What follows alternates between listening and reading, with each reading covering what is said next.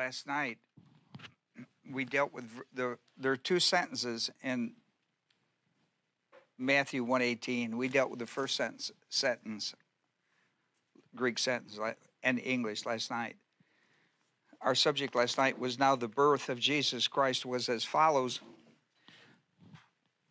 And we look back at the first 17 verses because the word now is the conjunction de, D-E, and they're looking back at 40 generations of people from Abraham to the birth of Christ. Look at verse 17 of chapter 1 in review. Therefore, all the generations from Abraham to David are 14. From David to deportation to Babylon, 14. And from the deportation of Babylon to the time of Christ, the birth, 14. That when you multiply, it makes 42, but there's only 40 generations mentioned by name. And we explained that last night. I don't want to go back to it tonight, but we explained that, why that's so, and it deals with the curse of Coniah. The deportation to Babylon is mentioned twice, which is not a generation of people in the sense of messianic genealogy. And the curse of Coniah plays an important role in how Matthew set all that up. Jeremiah 22, 24 through 30, dealing with the curse of Coniah. And so when Matthew opens this up in Matthew 1, he says now. He uses the word particle to interject that the birth of Christ has brought all those generations in the book of life. By that, the book of life dealing with the coming of Christ and eternal life, everybody in that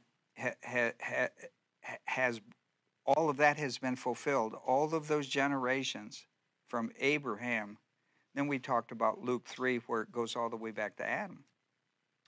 But now the birth, so the word now is day, and it's dealing with now we have the birth of Christ. All of that's fulfilled.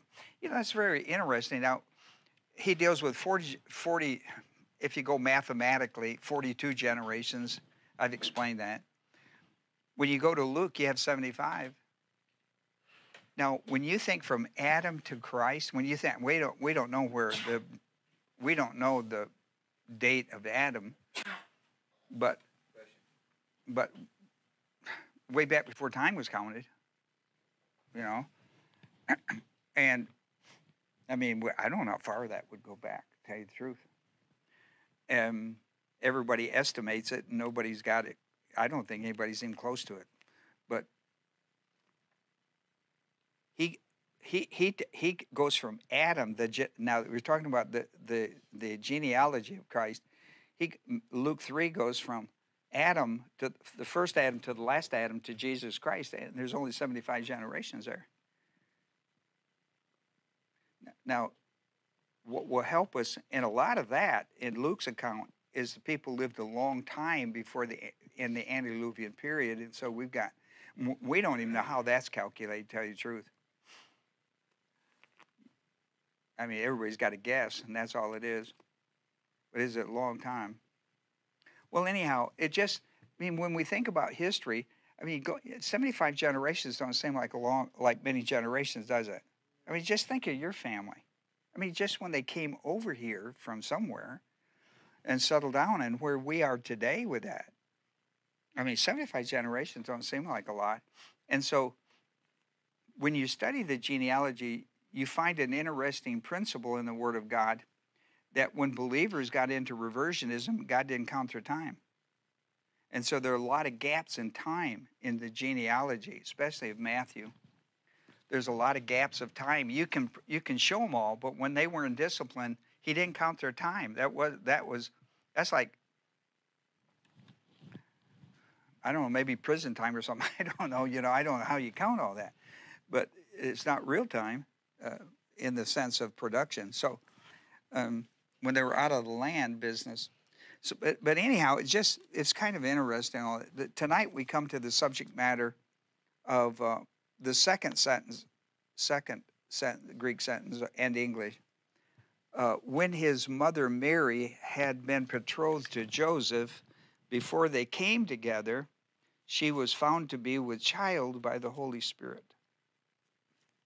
And we're going to take a look at that in the Greek. Remember, last night I said that the Matthew genealogy is the birth story of Christ from the side of Joseph. And Luke's account of the birth story is from the family side of Mary. We know that because Matthew goes from David through Solomon to Joseph. And on the Luke side, if you study the genealogy, you would say it goes from Luke to Nathan to Mary. But anyhow, all of that. Now, after a word of prayer, what I want to do is I want to show you something unique in the Greek language, and that what I refer around here to as Greek markers. We have a wonderful system of Greek markers with the word day. And I've put them on your paper, and we're going to say it because Matthew is going to use it as an outline based on what he said in the first sentence. Now, catch this now, because these days are all this important. He said, now, use the word day. Now, the birth of Jesus Christ, watch this, was as follows. That adverb means in the following manner. In the following manner. And so what you got in verse 1 all the way through verse 25 are 6 days, by that D-E, day. 6 conjunctions. Now you can't see them in the English because they changed their identity in English, but not in Greek. Okay? So, thank you. If it's important, why you guys take it in another room, if you got your phone on for some specific reason. Well, let's have a word of prayer, and I'll get into this part of it, and then we'll study tonight's lesson before they came together. This is really important, this second sentence, how he lays it out. How he lays it out. Okay, let's have a word of prayer. I give you a moment of silence as a believer priest indwelt by the Holy Spirit. Make confession of sin if necessary. It would be necessary. Can't study the Bible, a spiritual book for spiritual people, for spiritual living. Can't study it in carnality, nor can you live it. Can't learn it, nor live it. The way you deal with carnality is confession of sin. 1 John 1:9, if we confess our sin, he's faithful and just to forgive us and cleanse us. That work of Christ on the cross to the confession of sin works to restore us to fellowship, not to salvation. To fellowship, we're already saved. And this is why it's important for Bible study, so the Holy Spirit can teach us, so that he can recall what we have learned to the practical part of our life of living. Our Heavenly Father, we're thankful tonight for these have come our way, both by automobile and by internet, to study with us the Word of God. And when we study it, when we hear it and believe it, it becomes alive in our life.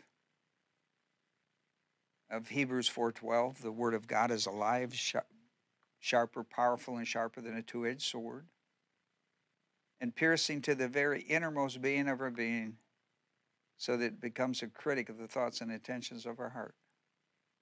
We pray for that. That is a good thing, not a bad thing.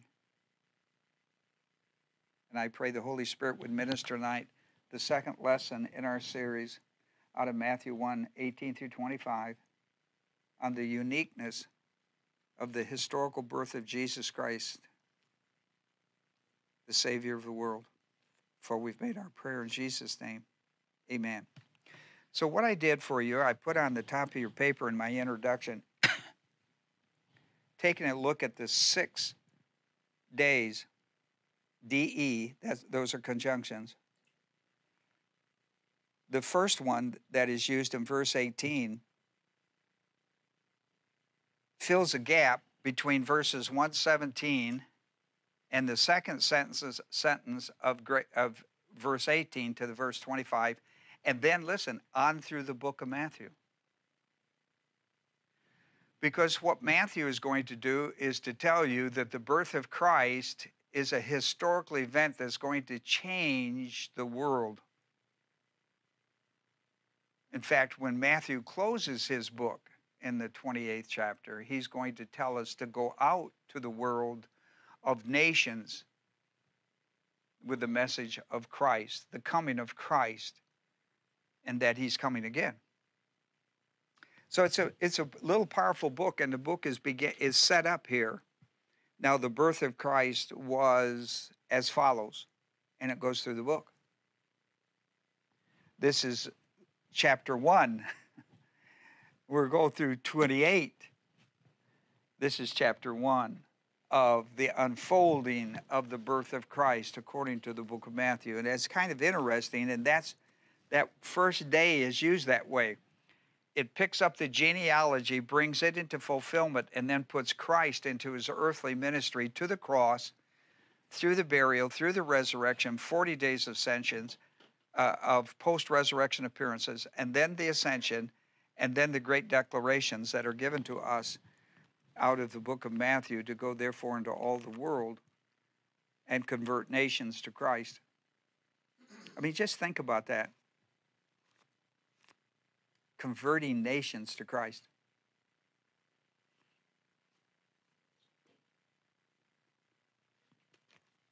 I mean, every generation is charged. Every generation is of the new covenant. Every generation of new covenant is charged with winning people to Christ, right? Bringing the message of the gospel is the power of God to save those who believe. And we're to carry it to the uttermost parts of the earth. But you know what is interesting in the book of Luke, or in the book of Acts, when Luke describes it, he describes it a little different. You see, when Luke runs his genealogy of Christ, he's going to do the same thing and run it. He's going to write 2 volumes on it. Matthew wrote 1 volume on it. Luke writes 2. When Luke introduces his genealogy, which is Luke 1, 2, and 3, when he goes to his book, he's going to go to the same place Matthew went, and he's going to write a 2nd volume, which is the Church of Jesus Christ responsible to the world in the book of Acts. He under the influence of Paul, apparently, writes a 2nd volume, which is important to you and I, that transitional period. Well, here we are. Let's take a look at our text and go down through 18 through 21 with it. We have a day in verse 1. In verse 19, it is the word "and" in the English. And Joseph, her husband, being a righteous man, not wanting to disgrace her. And Joseph. That word "and," I think in the King James, they said "then." And in verse 19. Okay.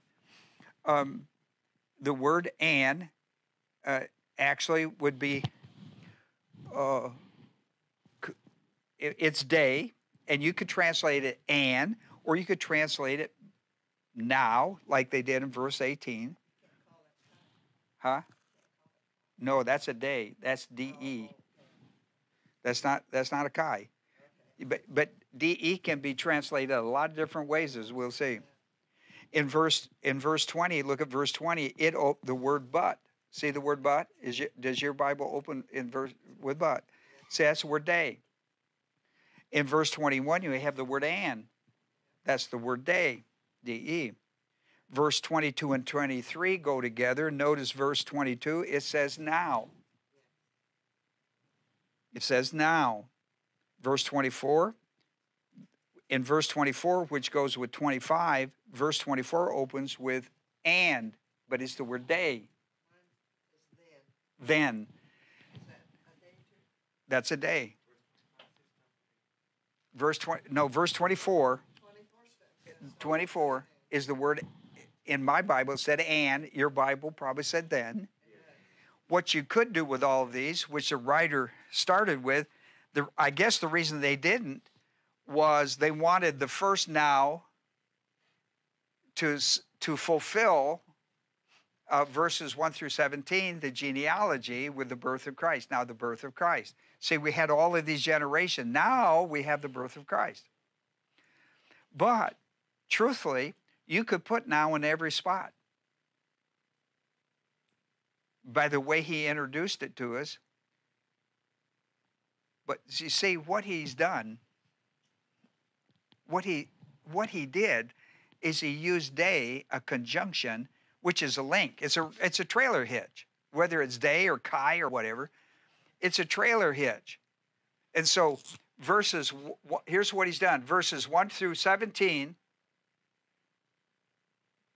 in verse 18, he says, he hooks this up to that group. In the first sentence, he uses day to hook, right? Now. He used the word now. Then what he did in the second, and that's verse 18. Then he comes along, and now he started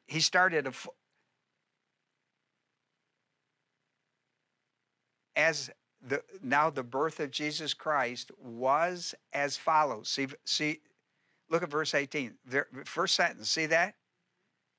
Was as follows. Are you with me? What we have now, the birth, we have the birth. Now the birth was as follows. No, on the wise, does that mean the same thing? What? On the wise, that's what mine says. On the what? Wise, W-I-S-E. Instead of as follows, it's got otherwise. Now the birth of Jesus Christ was on this wise. I mean. Oh yeah, it's King James stuff. Yeah. But this is what this means. What it literally, that's a demonstrative pronoun, a demonstrative adverb. It's a demonstrative adverb, and it means in the following manner. Okay. This is what hutas means, in the following manner, or in this way. And so what he does with this is he now starts a series off from the now that fulfills one, and now starts a trailer hitch. We're gonna piggyback all the way down. Off from as follows. Okay? So this one here kind of hooks up to this one, and then we start piggybacking all the way down about the birth of Christ. Are you with me? And so each of these are all days, every one of them. Now remember how I hooked them with you. You know, verse 22 and 23, 24 and 25, pay attention to that. But they all are off from now. I mean, you could say, in the true manner of what Matthew's writing, they could all be the now. Now, here's how the now worked. Now the birth of Christ. And so here's how the now works. That they used it in different ways in the English. But they're linked. What I want you to see, they're linked. They're piggybacked all the way down. And these are specific. These are specific points, right? So this one hooked up one big point. All of that, all verses 1 through 17 are fulfilled at the birth of Jesus Christ, right? Why? I'm not looking for. They were. I mean, I'm not looking for any confirmation on that idea. But they were, see. Now the birth of Christ, all of that is looking for each generation looked for the eminence of the first coming of Christ. Now they didn't know it was first coming because they only talked about the coming of Christ. Now what we're in, once the birth comes, now we're looking at the birth as it takes. Now, what? I know you're not going to do this. Only guys like me do this. But you see, now that I know that, what do you think I'm going to look for as I go through the book of Matthew? I'm going to look for markers. He gave me, see, he did The writer of Genesis did the same thing. They did it too in the Hebrew. The Hebrew does it too. Listen, you ever wrote a paper? You ever had to write a theme paper or something like that, right? Or a paper on anything? Well, you do the same thing. You have an introduction, and then your points, your introduction is going to tell you why you're doing what you're doing, and then you tell them why you're doing it. At the end, you make a conclusion why you thought this was important, right? You do the same thing. And if you can't take your paper and you have to do it, you make sure your points are in some system that you can remember them, right? If you don't have, right? Was I the only guy who did that? I still do it. And when I went into pastorate, they didn't think you were filled with the Holy Spirit if you taught from your notes. Yeah. How crazy was that? That's maybe why we got into 20-minute sermons or something. I don't know. I don't know. But anyhow, so what they do is each of these days gives you a specific point on the importance of the birth of Christ, dealing with the birth of Christ, dealing with the actual birth story, the actual birth story. But it's also going to be important. That principle that's up there is going to be important throughout the whole book. See, you see how Matthew's, I mean, you can see by the way he opens his book how he's going to write. Do you not see that? When you see it, it makes the book of Matthew a lot more important to you. So here's what I did. I wrote down some of the important points as I saw them. You might see them different, and that's your privilege. But in verse 18, I saw a spiritual pregnancy. I tried to do S and P words. A spiritual pregnancy of Mary. That was an idea. In verse 19, a spiritual problem. Her pregnancy became a spiritual problem to Joseph. In verse 20, God intervenes in their life to try to clean up the mess they're about to get into, with his spiritual promise to Joseph of marriage to Mary. In 21, I saw a spiritual promise to Joseph about her child that would be a son and a savior. In verse 22 and 23, I saw a spiritual prophecy of Isaiah 7:14 given to Joseph, and the identity of Isaiah to this son, Emmanuel, God with us. In verse 24 and 25, I saw a spiritual performance of Joseph. This is what the Word of God, when it comes to you, no matter who teaches it, it's come. He who has ears to hear, let him hear, and let him believe. And when he hears and believes, that's only one half of the faith cycle. The other half is performance. The first half is the promises. The second half is the performance, right, of the faith cycle. And we see this. Listen, look, I wrote these down in verse 24, 25. And I want you to see what God wants to see in your life. What God saw Joseph did, this is what God would stand up and applaud. What he saw Joseph do after, now he was in the pain of his life when this began. He thinks Mary's been pregnant by somebody else. And what a mess. And so he's trying to figure out how to deal with it with some kind of honor. And God, in the mess of that, because he was going in the wrong direction, he was going in the wrong direction without intentions of doing that. He wasn't like Jonah, who knew what God wanted him to do, knew it all out straight up and straight down, then went and said, nah, I ain't doing it. I mean, Joseph is struggling with real problems and real issues, trying to find biblical answers. And God, listen to me, here's this part of your story. He will always intervene on your behalf. He will send a message to you by someone, by hook, or, hook. Yeah, I don't know. I had it in a moment, and then it just slid away. Hook or crook. He'll get it to you, is my point.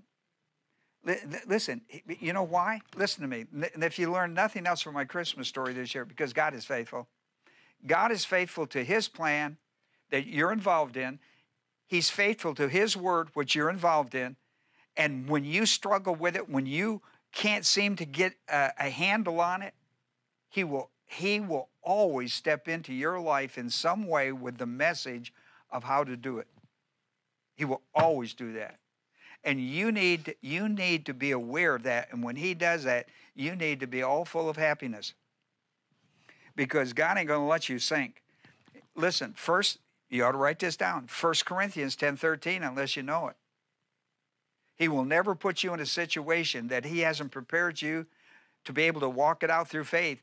And when you struggle with that faith system, he will step into that and make a way for you to escape, to make you a way to work through it. He will do that. You've got to understand God is faithful. Don't give up the ship.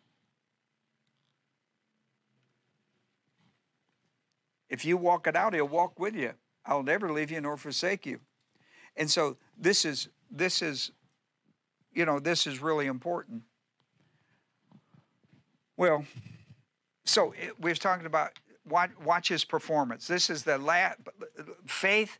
Faith comes by hearing, hearing the word of God. It must be cycled into performance. Listen to his performance, verse 24, 25.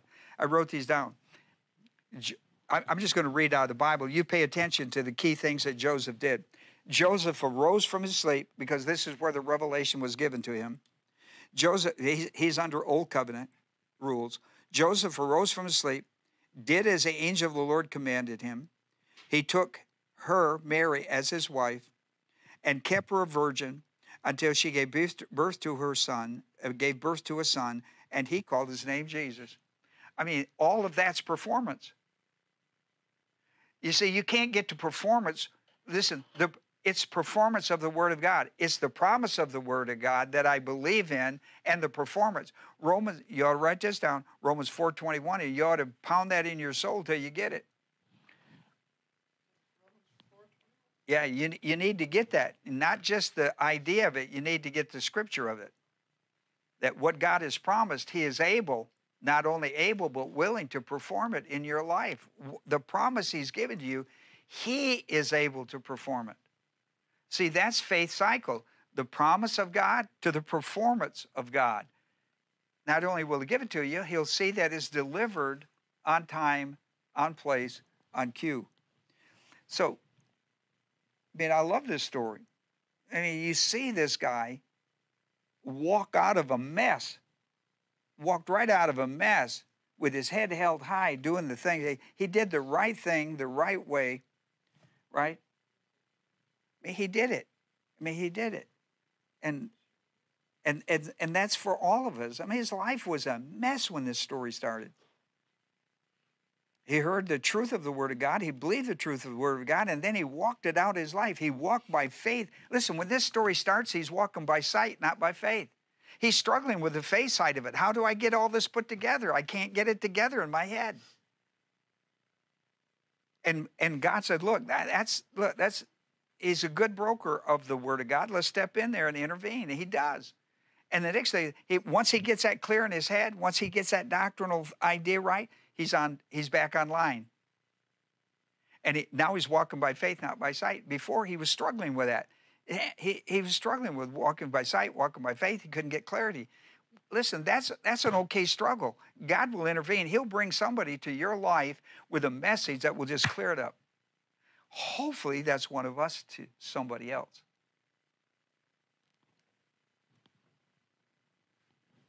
Hopefully, that's us. So, let's talk about before they came together. Now, here's my first point. What I'm going to do with the second sentence in verse 18, I'm going to break it down in three parts because it's intended to be understood. The way it's laid out in the Greek language, it is important to separate these three things. And I'm going to tell you why. Because, and I've done that. I put a title with them so I could refer you back to it. I put the promise, premarital high drama, and pregnancy. Okay? Now, this sentence opens with something written out. Now, remember this. This is the story side of the birth. This is the Joseph story side, Matthew. Luke is Mary's side, right? All right. But here's what's important. When this opens, look who the subject is and look who the object is. Now watch this. When his mother Mary had been betrothed to Joseph, Mary's the subject. This is Joseph's story, and it begins with Mary, who became a big problem in Joseph's life. And it says when his mother, this is looking back at history, when his mother Mary had been betrothed. See, we're looking down history lane. See, this is that day right here, and I said it would be wise to keep that in the now, and they did, because that's the trailer hitch about the birth, what happened here. And he took you back to history when Mary, see, it refers to when Mary, his mother, well, she wasn't even married at that point. She was engaged to be married in our society. Do you understand that? How this is introduced is really important. When his mother Mary, because the book of Matthew is about the story of the birth of Christ that went on to the cross and raised from the dead. When his mother Mary had been betrothed, now pay attention, aorist passive participle, to Joseph, okay? And remember, this is really the Joseph's side of the story, and it is, because was this a problem? When Jesus might say, listen, when Joseph, my father, Joseph, when they were engaged, oh my goodness, what a mess. All right. So that's important that we separate that and we understand that. Mary leads us off. Mary leads us off. And the reason is that the next part of this, before they came together, is premarital high drama. This is where the high drama enters in. The word before is interesting because it's made up of two things, the word before, that you can't see. It is the adverb plus a disjunctive conjunction. It's a little dinky thing in the Greek, and all you see is that. That's all you see. And boy, you better not miss that. And I'll tell you, some have missed that. And I'll tell you how they missed it. See how that's up there? See that little mark right there? If you don't look at that right, and that little mark goes the other way, that's not a disjunct conjunction. That's a definite article. That's hey. That little booger right there is pretty important. Because that mark goes that way. It don't go that way. And that's a big difference. At one little breathing mark, that's called a breather. That little breather mark right there is really important in this story. Who would have thought? That little dinky thing up there, that's pretty hard to see. You got to have eyes. So, or magnifying glass. So the word before is really important. It's a historical identity. They were engaged. They were engaged. They were betrothed. You know what betrothed means? It's more than engaged. Betrothed means that they have, in their society, of the Jewish society, two families. I'm not talking two mamas and dads, two families. I mean, we could have uncles and aunts. We could have 100 on each side. Two families, brothers, sisters, in-laws, outlaws, right? When it says they're betrothed, both of these families have come together. They have all signed off on this marriage, and this thing is locked publicly. You understand? This is the closest we could get to that is when you send your invitations out to your marriage. What did they? Is that what they call it? The invitations to be married, and they all go out, the place, the date, the time, all that. You can still back out, not be a big deal. There is no backing out. The only way out of that once you're betrothed is divorce or death. There's no out.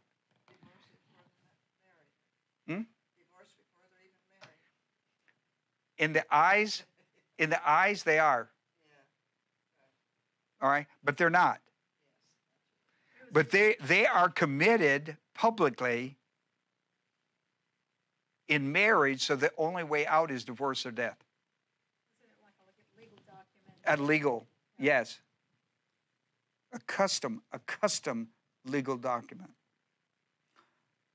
So betrothed, listen, I've had couples sent their invitations out, came in and said, Ron, and I was the guy that performing it, saying, look, we got to talk. And when we got through talking, they get married. They had sent all those out. Gifts have come in. You're right?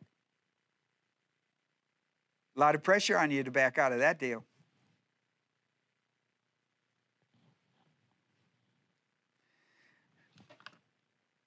There's no backing out of that deal.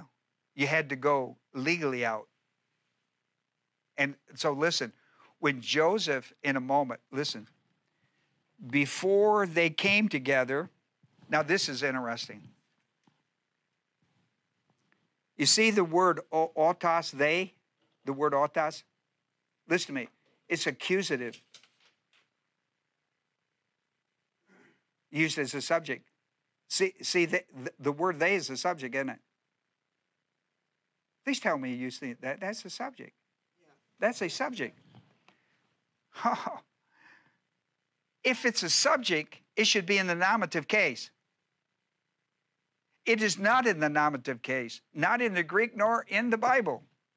It's accusative. Accusative is a direct object. It's an object. It's not a subject. Matthew did that intentionally. Why? Why?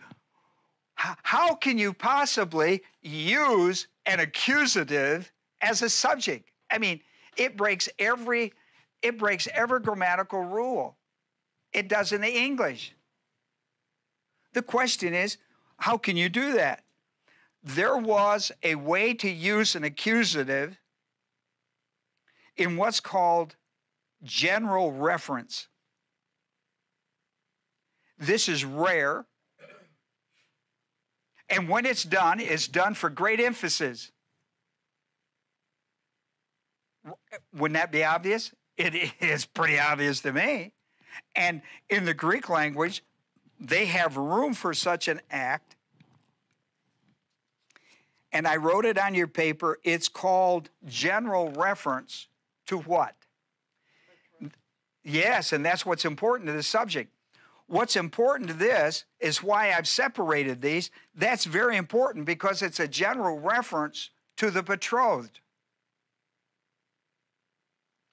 About betrothed. Because in this betrothed, Joseph feels that he's been betrayed.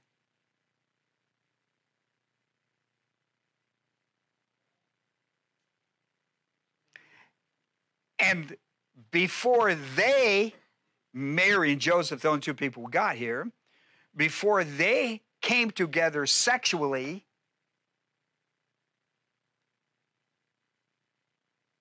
she was found to be with child.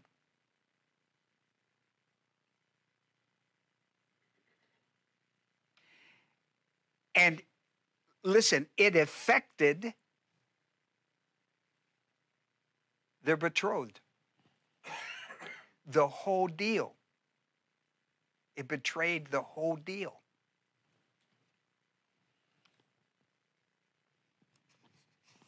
So when you want to be sure that nobody misses a big point, you throw it into an accusative, a general reference that forces you back to what is the subject. What is the subject is Mary's betrothed to Joseph. Agreed? Oh, please.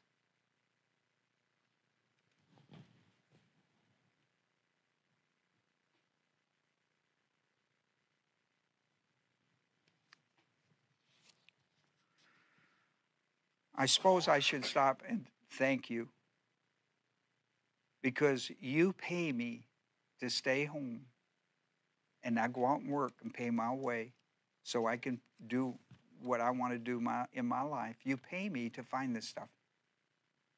And I thank you for that. There's no way I could work a full-time job and do this for you,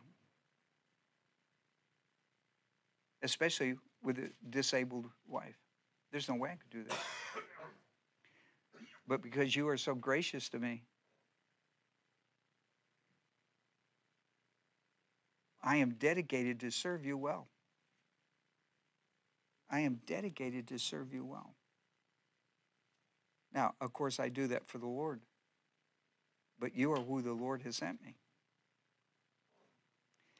And so I tell you this because that is so out of the norm. Now, here's what most lazy preachers would say. It's just a typo somewhere. Oh, it's just manuscript problems, and yeah. And they miss his point. Before they came together, there's a whole lot of information there in it. Before they came together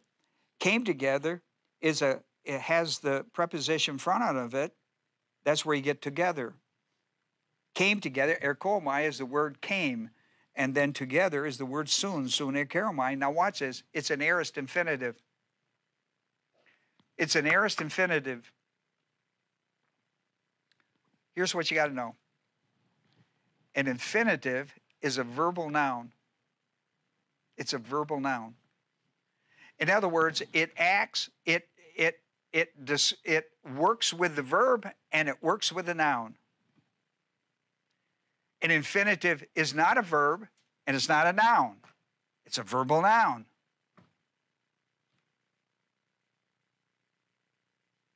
And so when you have an aorist infinitive, it is talking about, it's dressing up the noun and the verb and giving you facts. An aorist infinitive, because it's an aorist infinitive pushes you that you can take this to the bank, we would say. This is a fact.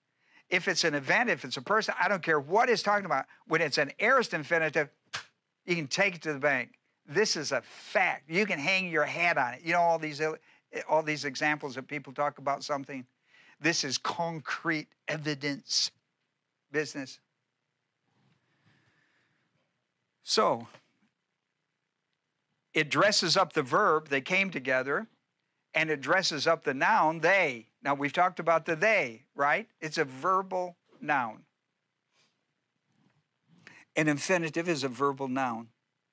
When it's an aorist infinitive, watch out, because it's pushing a fact, something you can hang your doctrinal hat on. It's going to be an important issue for your walk of faith. Okay. And what is this? It is a fact about the doctrine of abstinence of premarital sex. Is that what they're saying? Of course it is. Before they came together sexually,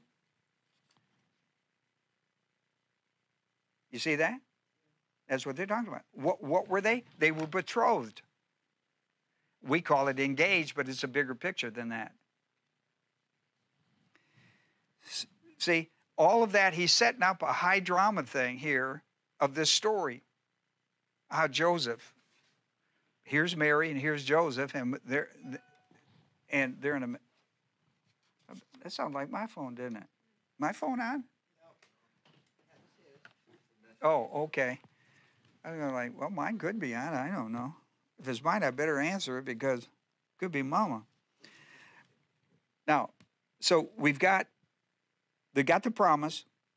They've promised each other that they would marry each other. They're committed to the families. That's the promise. They are promised each other, right? They are promised each other, and then they have done their, listen. They have walked righteously in their relationship, in their courtship. They have not allowed sex to get involved in it, right? They've stayed in. Listen. Well, yeah. All a guy has to do is say to a girl, let's go steady. That's number one, if he's in high school. If he's out of high school, all he has to do is say, let's get engaged. If he couldn't get to first base beforehand, now he can get to first base. That's what he thinks. That's what all his friends think. And that really is how the game is played out there.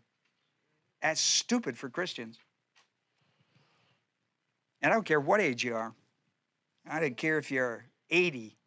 My aunt is shocked. I have an aunt now in the retirement home. She is shocked how much premarital sex goes on in a nursing home. She is shocked.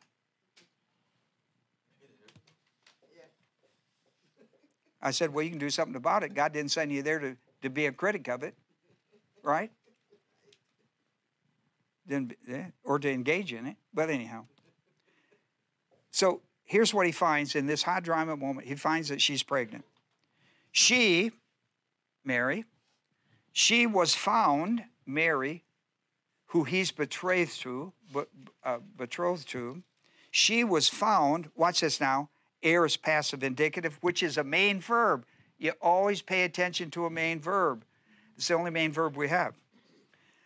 She was found to be, in this sentence, she was found to be, which is the word have. This is not Imi. See, you would normally think the word is or be would be Imi, an absolute status quo verb of existence. It's not this. This is the word to have, to hold. It's the word echo. This is not to be. This is, she has. This is, it's a word not of one's existence or something that's in existence, but something that has just happened that you're in possession of. It's in your pocketbook. I don't know how it got there. I left with $5. I came home with $1,000. I don't know. That's Mary. Except Mary knows why the $1,000 is in her pocket or why the baby's in her womb. Right? Okay. But see, he doesn't know. How is it possible you left with $5 and came back with $1,000? How is that possible? Well, it's a miracle. The $5 had babies. Okay. It's kind of hard for him to wrap his brain around this. She has been off for 3 months with Elizabeth, who when she went was in her 6th month and was struggling apparently and went to aid her in her old age having a baby and stayed there till the birth and came home. That's in the story of Luke. Now, what we have is a participle. We have a present active participle. A participle is a verbal adjective. It's used as a verbal adjective. A participle is not a verb. It's a verbal adjective. It's not a verb. And a participle and infinitive is not a verb.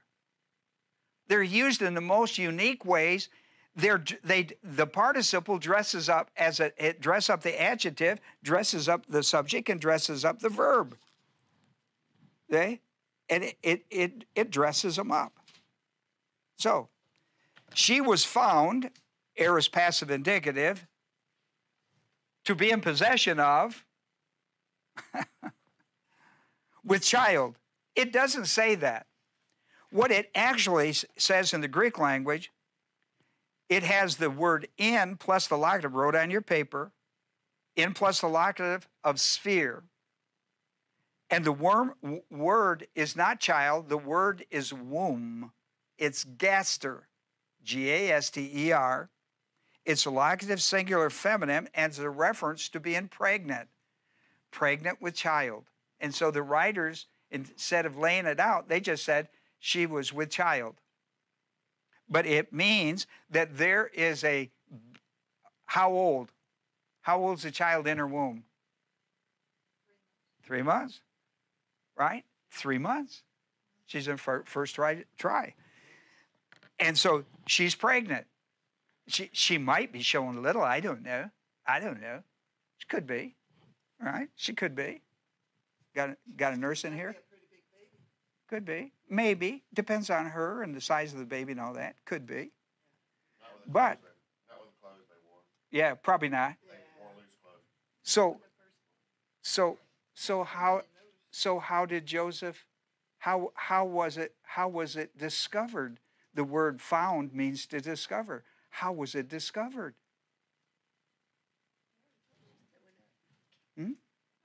She probably told him. Right? She probably told him. I mean, she's probably having still morning sickness or something, maybe. I don't know, after 3 months. Some maybe. I don't know. Some people have it, some don't. This is the first baby. Whole thing. But I don't know. She was found. She was found out. Joseph found out. She was found out that there was a baby, 3 months old fetus. She was pregnant, and it wasn't his. It wasn't me. Right? Wasn't me. And it happened while she was away in his eyes, but she was found to be 3 months pregnant. Now, whether or not the mother discovered it, whether she talked to her mother, I don't know, but he found out more than likely from Mary. At some point, they've got to sit down and have a talk. And however whether it came through the family or whether it came from Joseph or Mary or however it came, she was found out. And here's what, listen, she was found to be in possession or to be the possessor of, to have hold, to be in possession of a child in her womb, 3 months, by the Holy Spirit. Now watch out. There's no definite article with the Holy Spirit.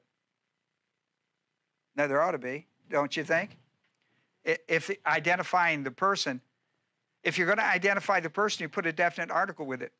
But if you're not willing, if you don't want to identify the person and you want to identify the work of the person, you leave off the definite article. And what you have by leaving the definite article off with the word by which is ek plus the ablative of source, it's ek plus the ablative of source. The word by is ek plus the ablative of source. By the creative work, the same work that the Holy Spirit did in the creation of the universe, which was bara, the ability to create something out of nothing except the Word of God, bara. This Holy Spirit has just done in the womb of Mary. Now, don't miss what was discovered, or you're going to miss the high drama on the backside. The high drama on the front side, oh my goodness, my fiance is 3 months pregnant. The high drama on the backside listen to me, she was found to be in possession in her womb of a child by the miraculous creative work of the Holy Spirit. That's what, listen to me now, you're missing it. What was really discovered is not just that she was pregnant, but that she was pregnant by the creative work of the Holy Spirit. Do you see that? And listen, it was confirmed to Joseph by a communicating angel, a messenger angel, and Joseph believed it.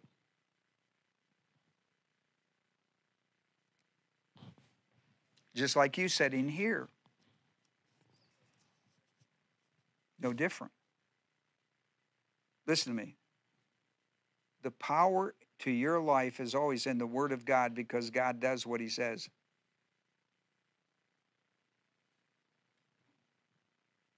No different. No matter what the Word of God says. Don't matter what it is. Doesn't matter what it is.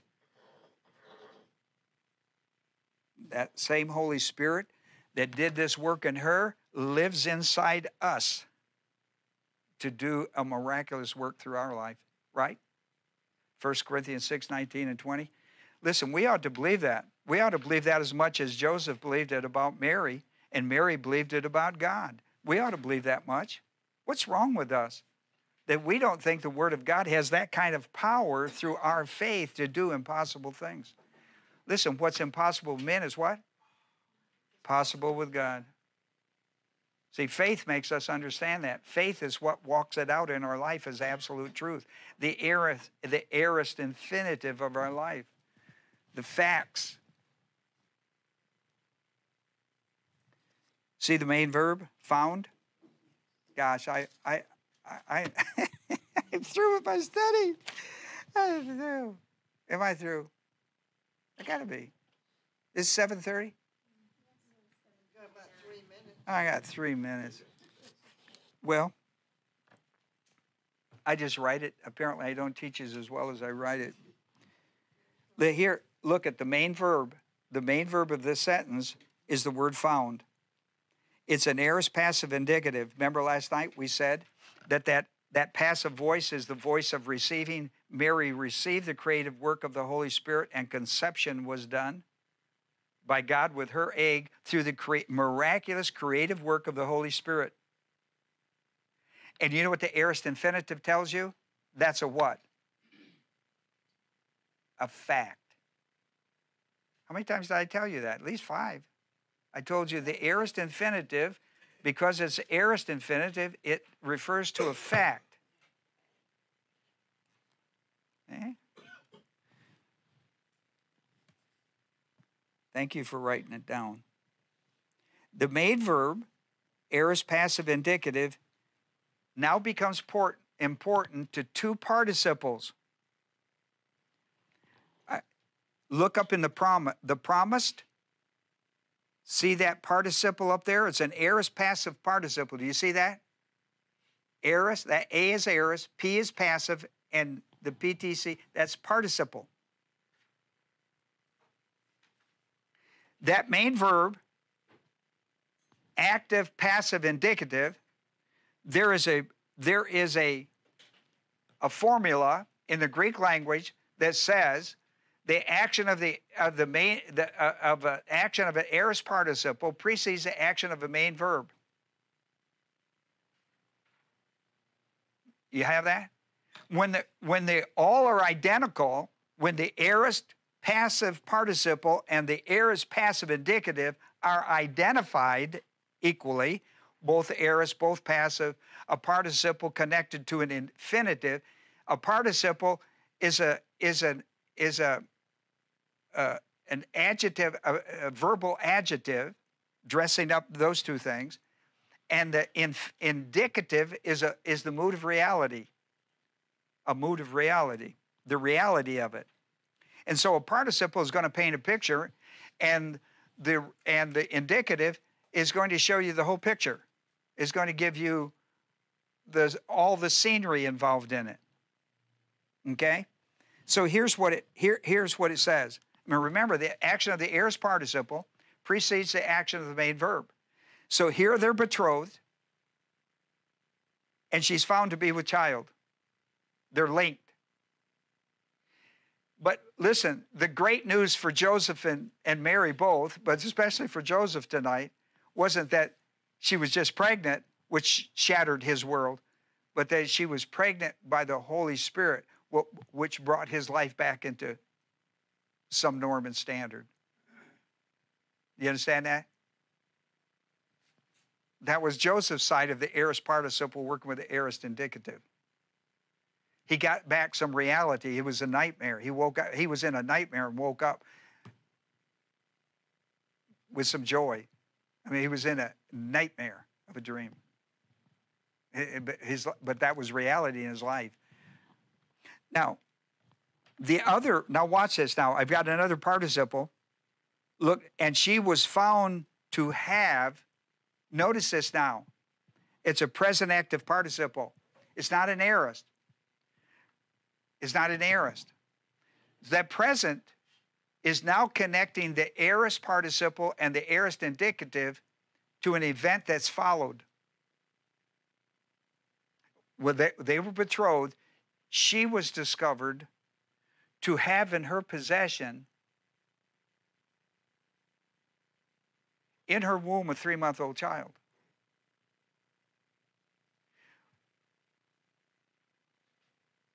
Which was there because of the source of which was there was the creative, miraculous work of the Holy Spirit.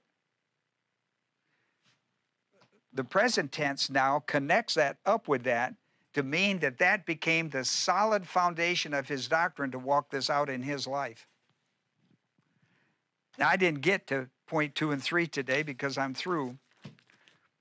We'll come back to that subject because I'm into this verses 25 if I ever get through them. So what can we walk away with? Listen,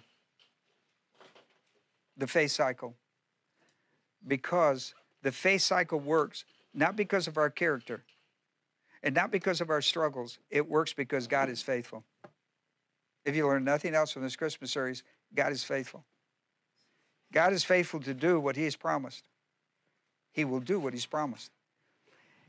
And listen, in the life of Joseph, he is the only one that could have bailed him out.